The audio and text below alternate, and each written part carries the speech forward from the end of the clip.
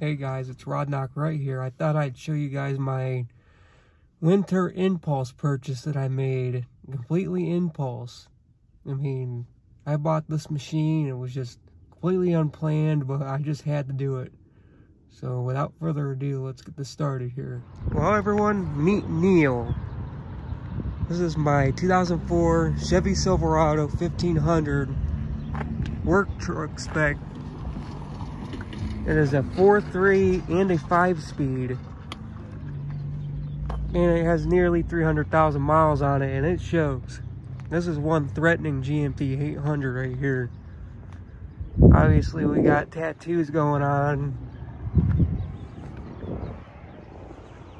No tailgate, we don't need that where we're going. GMT 900 rims on a GMT 800 actually look really nice.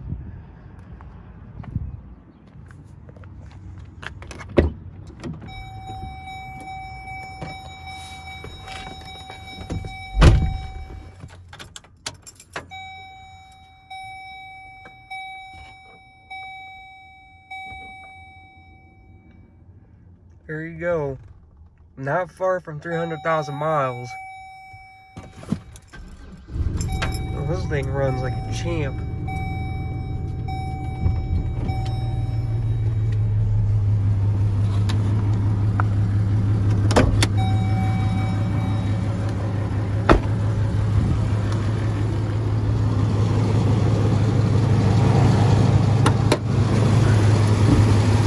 Oh, why did I buy another 4.3 after Brenda's been on her 4.3 Sega for the last 6 or 7 years? This one's proven. It really is.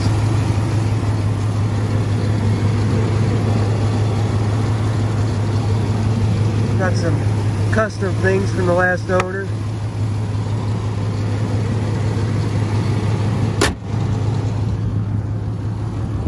This is something I did. I put these tow mirrors on, but everyone makes fun of them. They call them different names. I call them accordion mirrors. Already has a fuel pump access door, so I'm ready for that. I got the sticker for Neil, but that was a complete failure, you see. But it makes the point. It really is an endangered species.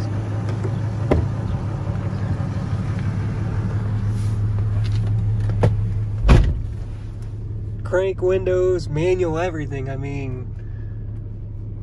That was also already upside down. Believe me, I did not do that, and I don't plan on changing it. It's part of Neil's personality.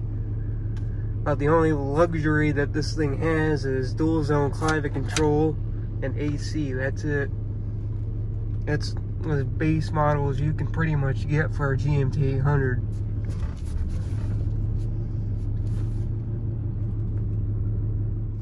So yeah, Neil was a complete impulse purchase on my part. But he was very much worth it. I mean, he's a lot of fun to drive. And when I do Brenda's project coming up here, I'm going to be getting an engine for her. And I need something to haul it with. Well, I got it. If I break her 4L Slippy E, I got something to haul it with. Well, yeah. The name Neil comes from the name inside the dash. If you're not familiar, almost every GMT 800 has a name inside the dash. You pull this bracket off and it's right up on that side. It's whoever quality control inspected the truck. There's Barb, Christy, Pam, Neil, Dad. I'm sure there's more that I have not seen, but I've seen the majority of them in the threatening GMT 800 group. I'll take you guys for a ride in this old man. Anything else?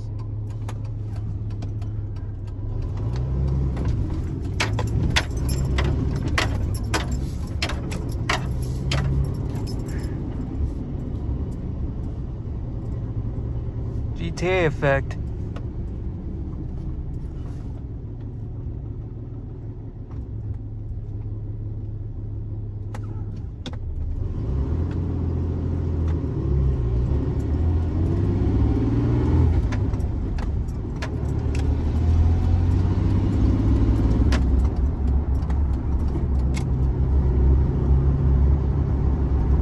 Really, I mean, if you weren't looking at that odometer, you would not know that this truck has nearly 300,000 miles on it. You just would not know.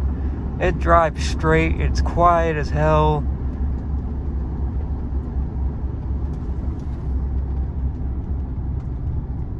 I had to do the rear brakes because the rear brakes, especially on the driver's side, were completely shot. I mean, the last guy ran it until the caliper actually was tearing apart the rotor. And I'll try and put a picture of it in the video if I still got a picture of what it looked like. I mean, it was horrible.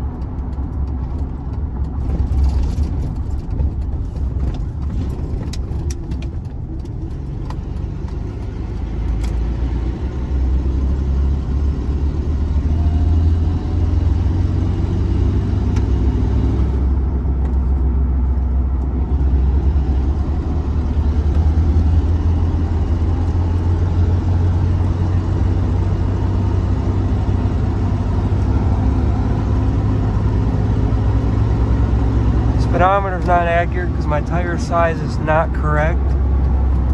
So right now I'm actually doing 65, close to.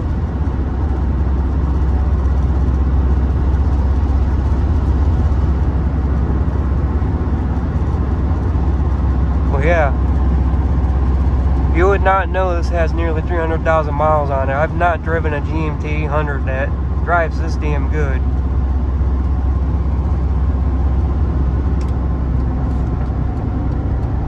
But what really sold me was a 5-speed. I mean, it's a dying breed. It really is.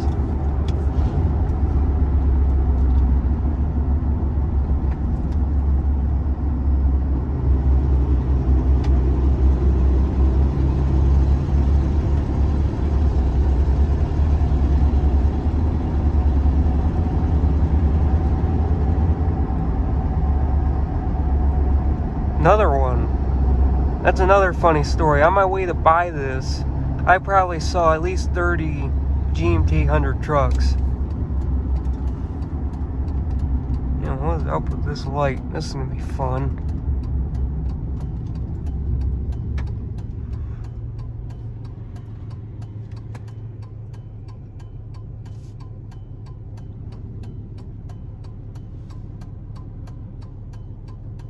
I do not understand why they got this light set up like this. I ain't never seen this before.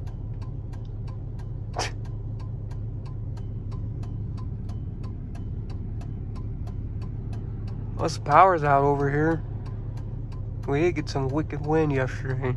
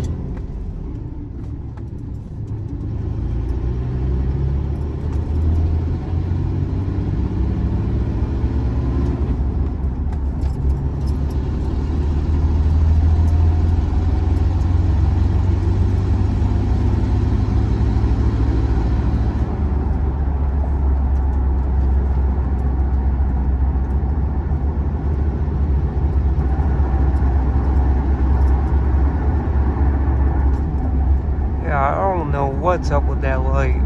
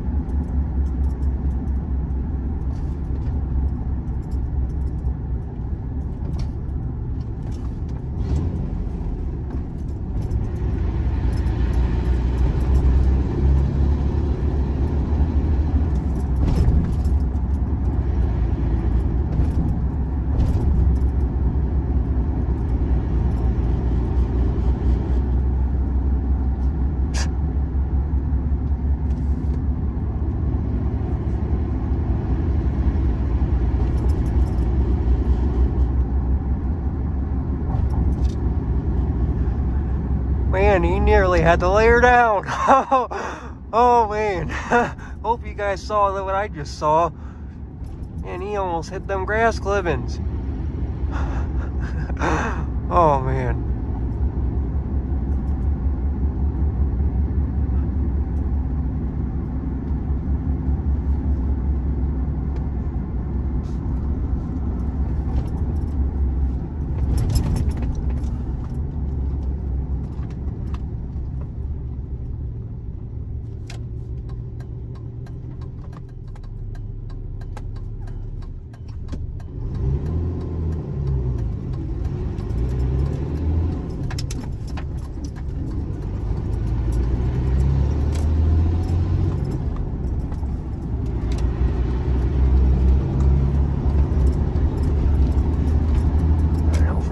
I'm getting this light.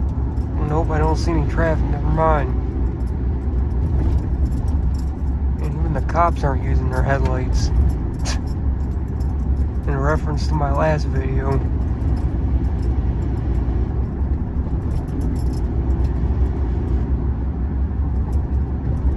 Yeah, if you're somebody that don't run your lights when it's this dark, well, it probably don't look that dark to you guys, but to me it's pretty dark. It's kind of hard to see you.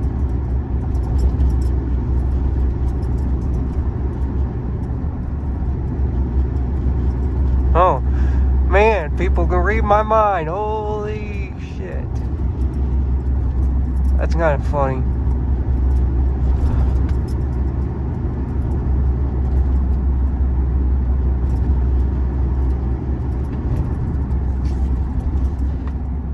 Thanks, light.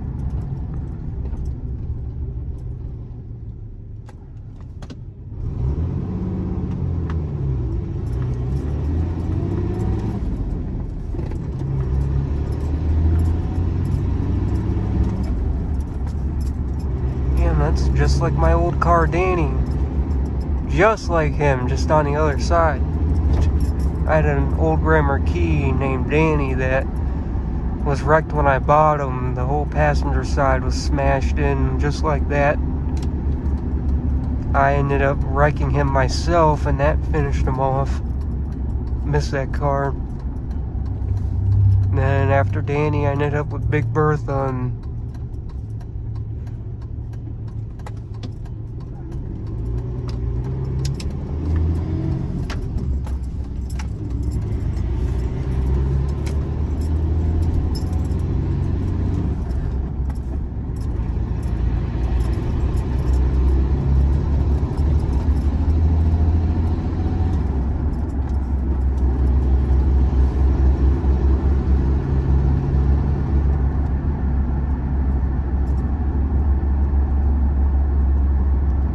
tell you next video you guys see with Neil, we're probably gonna do something about that oil pressure there.